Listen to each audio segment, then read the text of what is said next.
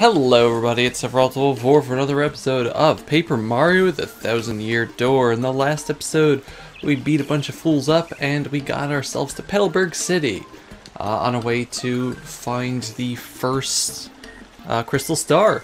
We also learned about this dragon that's been terrorizing the place, and now we can actually spend time going around, taking in the sights, catching these butterflies for Animal Crossing. What do you have to say? This is Petalburg. It's nice and warm here, and the air is so clean. Such a peaceful hamlet. There's a shop and an inn, so you can buy stuff and rest. Oh, and one more thing. The river's pretty, but falling and nibbles will get you yet again. It's that fish thing. It's everywhere. Like I said, it's everywhere. It will find you if you make a mistake. Hi. I don't think the inn is free, just like any other inn. There's no toad houses in this game, I'm afraid. Let's go talk to the Ow. Let's go talk to the bob-omb before we take a look at these other colorful characters. Top of the morning, 'tis I, bob-omb. I'm as happy as can be. Why? Simply because I'm surrounded by flowers. Yeah, the bob-ombs in this game do not play the same role that they do in the first game, but they exist. You saw a hooktail on your way here? You sure? Big old dragon tail like a hook? Wow, you're super duper lucky I didn't see you. I'm not even kidding with you. I didn't see you. I'm sure it would gobble you up like an after dinner bid. It must have been stuffed or thought you looked gross at any rate. You were lucky. Alright, and this little kid is famous in this game. Hey, what's up? I gotta say, I really hooked on playing GBA games lately. There's this one game that's just absolutely rules. It's called Fire Emblem. You ever heard of it? Man, it rocks my socks! Yeah, the Nintendo put this in here as a promotion for the recent Fire Emblem game that was ported finally to the US. It's pretty good. I've played it. I like it. This kid sure is a fanatic. All he talks about is video games. You notice that? Wonder if he's finished his homework for today. You know, homework's important too. Oh, shush. Is that all? I think he changes the game that he's talking about later, maybe after you beat the chapter. Hi. I'm General White. I'm a bob-omb, and I have lost my hopes and dreams. I live in solitude always. I must apologize by asking you to leave me alone. Oh, that's General White, the bob-omb. I guess white bob-ombs are pretty rare. What's that supposed to mean? He has a cool mustache too. He might even give your lip fuzz a run for its money. Not likely. Okay. Hey, well, come in, I guess. Door's open. Oh, Hooktail? He lives at the top of that old castle beyond this hummock. Have you heard the rumors? Some say lots of treasures hidden in that castle. Scores of people have gone in search of it, but not a one has returned. So what do you think? You're getting scared, huh? This guy's apparently a total diehard Peach fan. He even collects Peach merchandise. He has posters and pictures up everywhere. Boy, get a life, you know what I mean? Again, sass, I love it. Hey, Mario, don't tell me you have a secret collection of Peach plush Peach dolls, too. No, that's ridiculous. Let's get out of here. Anyway. Yeah, let's check out the item shop because the items are fun. Sorry if you hear lots of clicking. GameCube controllers, I know I say. Hello, mustache. Yeah, so they have the Mr. Softener here, which lowers enemies' defense, and a Courage Shell, which raises your defense, which is pretty neat. Again, I don't think I need most of this. I'm gonna buy a honey syrup just because I don't have a lot of those. Yeah, he tells you about the point system that I told you about. Nope. Points, yeah, you get points, you get prizes. Excellent, now you're free to shop. Alright, we have 1 point. We're gonna be pretty overpowered. Let's talk to you, you weirdo. Ah, bonjour, mademoiselle. It is a beautiful day, no?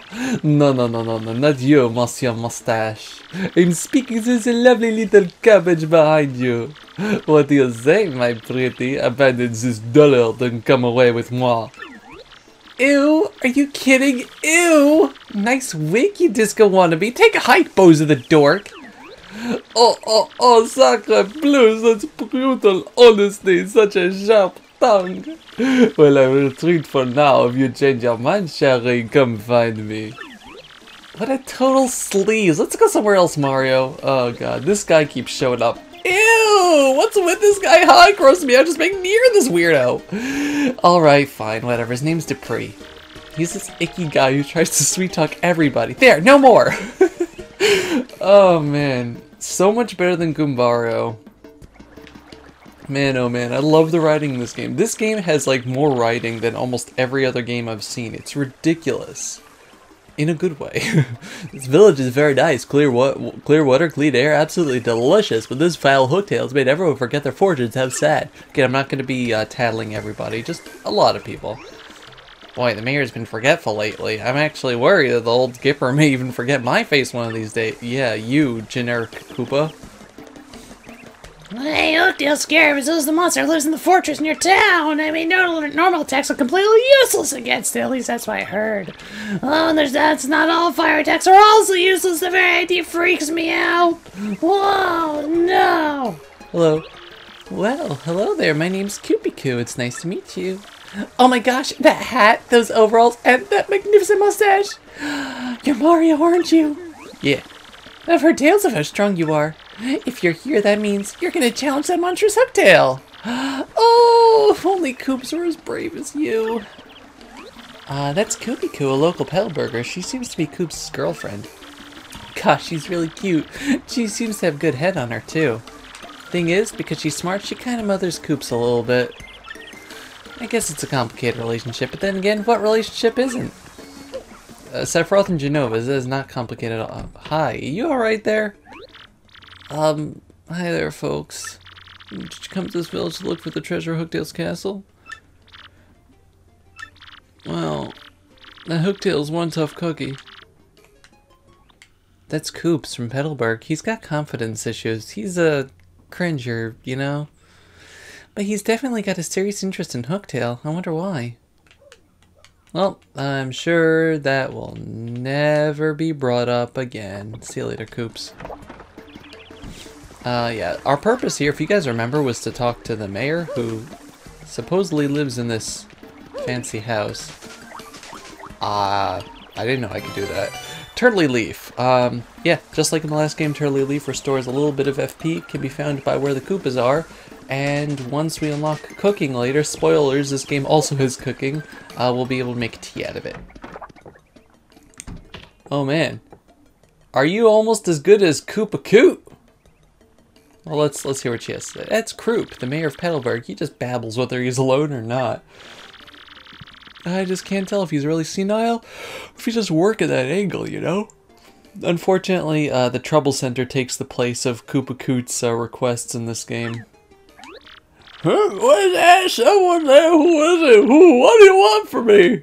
I know, you're thieves here to rob the fences on Koopa. Despicable! No. Go on, do what you will, but you can plainly see there's nothing to steal here. Oh, I guess I have a little money. Take it, you fiends, in my antique shell, too. Just leave the photos of me and the missus can't do without those memories. What? Not thieves, you say? Well, what's your story, then? Oh, wait, you folks looking for crystal stars? Yeah. Well, why don't you pipe up for you, idiot? We're just wasting time here. The crystal stars you say were hunted. Wait, what did I hear about those dang things again? I got it! Hooktail's got what you're looking for. It's this enormous ornament dragon eats folks, they say. You know Hooktail, right? I may have heard the name. Well, this Hooktail's brutal flyby snackings of all of us on pins and needles. Was he Tubba Blubba? So are you reckless fools? I mean, are you gallant heroes off to rough it up? The fool is gonna... the sheriff is gonna do it! What? Hold on now. This does sound promising. Why, if you can rid us Hooktail one shot, you with gratitude and rewards. Wait, what's that I hear? You'll accept with no rewards? I didn't say that. What an unselfish man. You're noble indeed. You're up a good egg. Now, what did you say your name was again? Mario. Murphy? Huh. That's a fine name. Yes, a fine name indeed. Well now, Murphy. The name is Mario. I appreciate that, Murphy. They are nice eyebrows. Now listen up. If you're intent on going to Hooktail's castle, find the secret pipe near this village. I don't know where it's at, but I know you need stone keys to use that pipe. The keys are somewhere in Shhwonk Fortress. Just past the village. Get them first. Oh, yeah. Alright. Well then, Murphy, get going and take care of that Hooktail monster. Oh god. I love that old man. Yeah, so once again, as I said, Mario's name gets butchered in so many ways in this game. You got an email. You got an email! As you travel, you may receive email from people you met on your journey. You can read these emails on your mailbox SP. They were trying to promote the Game Boy Advance SP at the time. If you can't tell, just like Luigi's Mansion was the Game Boy Horror instead of the Game Boy Color, then again it came out around the time of the Advance, but whatever. And I think Luigi's Mansion 2 is the Dual Scream.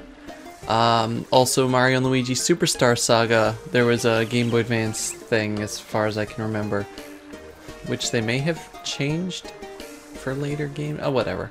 Anyway, yeah. You'll find under important things in your gear section. Let's go check our mail. So first, Frankly. Hello, Mario. Working hard. Professor Frankly here in E-form. It's highly likely you'll receive emails like this once in a while on your journey, so check your mail often. I actually have nothing more to say than that, so I hope all goes well for you, and I look forward to getting those more information on those crystal stars. Professor Frankly, he even sent us a picture. And RDM registration. Direct mail verification. Dear Mr. Mario, thank you for registering with Rogueport Direct Mail RDM service. Your kind friend, Mr. Frankly, referred you to us. Our direct mail service will provide you with regular, timely news updates. We hope you enjoy our service. Published by the Rogueport Restoration Committee. So that's really not going to be big on plot. It's more going to be interesting side things. Again, it's mostly going to be flavor stuff, and I'm fine with that. Forgot whose house this is. Hi. Hey, since you're here, let me ask, how many people do you think Hooktails gobbled? All time, I mean. I heard it recently launched on Old Man Skoo 2 villages over, and Koops, who lives next door, his father went off to battle Hooktail ages ago. He's been a missing person. Wait, no, that's not. Missing Koopa ever since. So the Toads consider themselves people, then. That's Toasty. A toad from Petalburg. She seems really huffy about something. Sure does keep straight face, though. I guess she's a pretty tough cookie. Toasty. Do you have a name? That's a toad from Petalburg. Seems like a regular toad to me. Hey, Hooktail's scary, but he's the monster. But so is the monster lives in the fortress near town. What did you say? He was the president of the Luigi fan club? Yeah. Secret life. An old stronghold called Shhwonk Fortress lies ahead. Stone creature lives there. At least it might live there. The gates keep it out. My job is guarding the gate. But if the mayor says it's okay, I'll let you pass. Careful out there, though. Yeah, you be careful with that gate. Gates don't have good lifespans in this. Excuse me. I beg your pardon. Wait a moment, please! Am I the one that voiced Cooper in that Let's Play?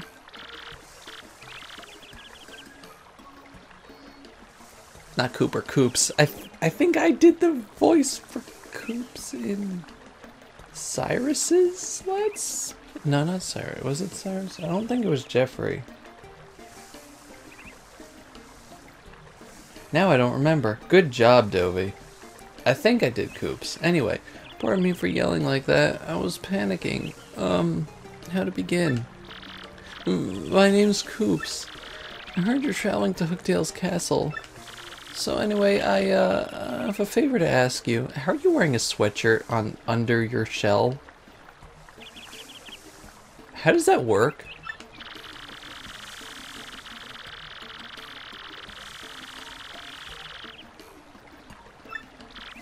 Well, oh, just forget it. Never mind. Ignore me. Goodbye. Okay, that was weird. What do you think that was all about? Talk about issues. Bella, that's not nice. He's shy. Anyway, now we're going this way. Oh, hi.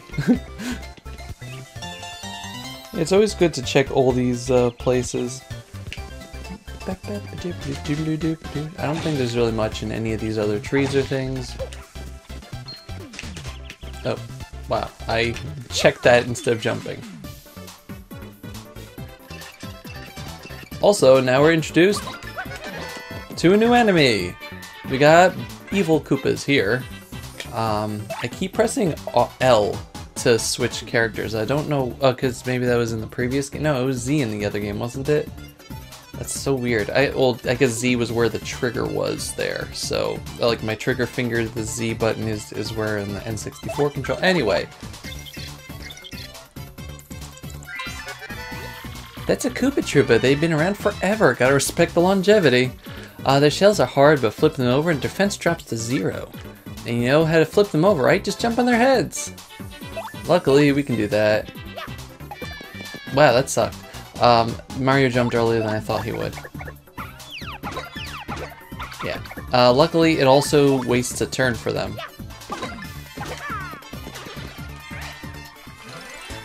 Yeah, so you can differentiate the good Koopas and the bad Koopas by the shell color and the fact that they wear sunglasses and like chokers and stuff. Ow! Always nice when a truck delivers a package right in the middle of a recording. Alright, so yeah, beat that guy, and I don't think there's anything else to check out here, but there is a spiked Goomba. Alright, and here we get a POW block. Attack all ground-bound enemies. This item is going to be immediately and entirely necessary and useful, because when we enter the fortress here, the door is locked. Nope, it just won't open. Wonder what we should do. Whoa! Yeah, you gotta fight here against these bold clefts here. Did it again. I'm gonna do it every time. I'm gonna press the L button. So these bald clefts, they actually didn't exist in the first game. We just had clefts with spikes on them, which I wonder why they didn't have the bald version there, but you can check them out here. That's a bald cleft, basically a rock monster with a swarthy looking face. This is kind of mean, but bald guys really just don't do it for me. Max HP is 2, attack is 1, defense is 2. Yeah, this guy is rock solid. Fire doesn't even hurt it. It might be best to attack with, say, a POW block. So there's 2 ways to combat this guy. A POW block or Power Smash, because jumping on them won't do any damage, because you'll just do 1 and 1, which it's 2 defense will cancel out. Normal Hammer will also just do 2 damage, but the Power Smash will do more. So if you want to use Power Smash on both of them and just take a little longer to kill them, that works fine. The game is kind of telling you to try out the POW block, and that's what we're gonna do. Because that's the easy way to do this, and that's really what you're supposed to do. What the POW block would do if it didn't kill them would be to turn them over, as well as the damage, and then they would be vulnerable to attacks once they're undersized or exposed. If you're fighting Koopa enemies, it would turn them over too instantly, which is nice. And we head out here. Speaking of Koopa enemies, that was a bad idea. I should have jumped on him. Oh god, that one is a POW block, so I think we know who we're going after first. Because if they use POW block on us, that's gonna hurt. And yeah, the enemies can use the items that they have. Surprise. Ow. Sometimes the enemies will drop the items that they have there. Yeah, sometimes the enemies will drop the items that they have there after battle, but we'll see. Do we get a bonus? Yay! Bingo! It's our first bingo of the game. Let's see if we can actually get any more. Your star power is full! And so is the crowd. It's not really going to do much for us, but still nice.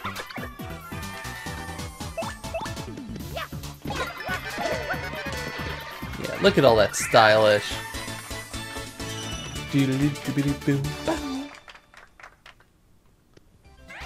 Ah, no POW block.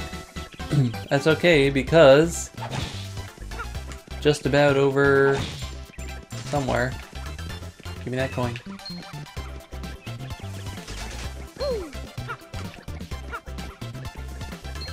There we go. We get another POW block right there. Come on.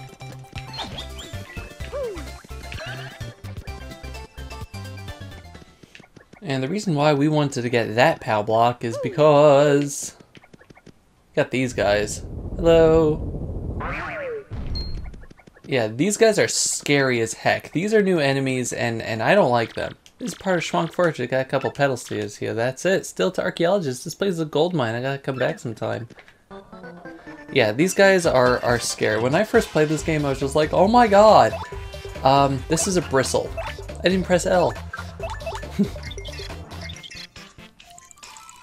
Now, that's a bristle. Totally covered in spikes. They're so prickly!